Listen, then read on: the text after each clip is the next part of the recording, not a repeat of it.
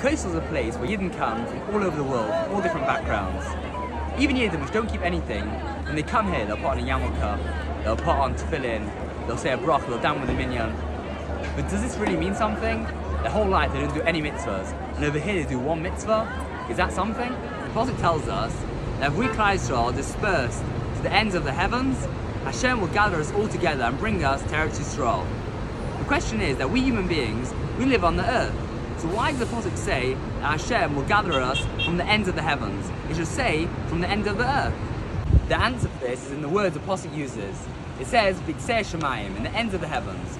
The word Biksei comes from the word kotzer, which could also mean short, a little bit. And Hashemayim, the heavens, usually resemble something spiritual. And this is what the Prophet is telling us. If you have a bit of spirituality, if you have a bit of mitzvahs, if you've done something, if you've done one mitzvah here, one mitzvah there, then that will be enough of a merit for Hashem to gather you together. And this is exactly what Moshe Rabbeinu was saying. Don't worry, as long as you have B'kitzei Shemayim, a bit of spirituality, a bit of mitzvah, something, then we'll all be gathered together and be brought to Eretz Yisrael. 3 years ago, I had a friend in Camp Simcha who didn't come from a religious background, and every day I put tefillin on him. And I was thinking, is it really so important that I put tefillin on him? He does it for a few days and then he's not going to put on for the next year until I meet him again. Unfortunately, 2 years later, this friend of mine was nifta.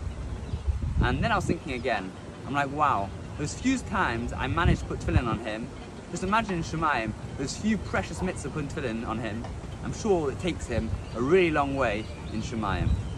Now that we're only a few days away from Rosh Hashanah, let's internalize this lesson, how valuable each mitzvah that we do is.